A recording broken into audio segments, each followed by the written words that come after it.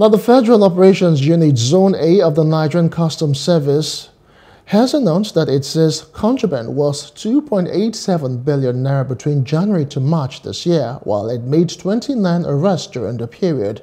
Speaking to journalists, the Customs Area Controller Hossein Ejibono said the seizures were due to violations of various sections of the Nigerian Customs Service Act of 2023, the federal government import and export prohibition guidelines.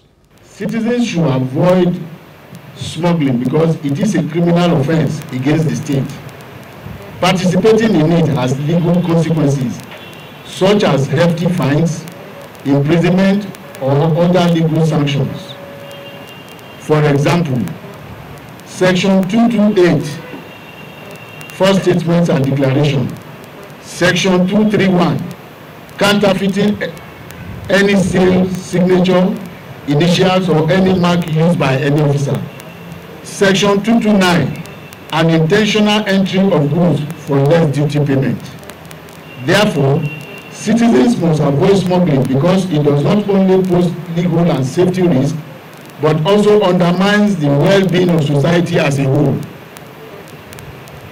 Smuggling impacts society negatively by shortchanging the economy through tax evasion, affects public health and safety, distorts the balance of fair business competitiveness, and also serves as an instrument for the achievement of other criminal activities.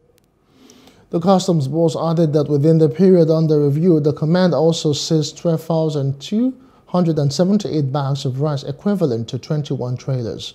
What we are seeing here is another way of smuggling rice inside jerrycan of, you can see, this jerrycan must have been used either for PMS or diesel, AGO. Now, you can see the rice that they kept inside 20 kg. See the rice. Someone will take this and will start thinking maybe one or two things, health challenges may come up. They will not be thinking, oh, I don't know what I ate. I have food poison. This is the poison. Hello. Hope you enjoyed the news. Please do subscribe to our YouTube channel and don't forget to hit the notification button so you get notified about fresh news updates.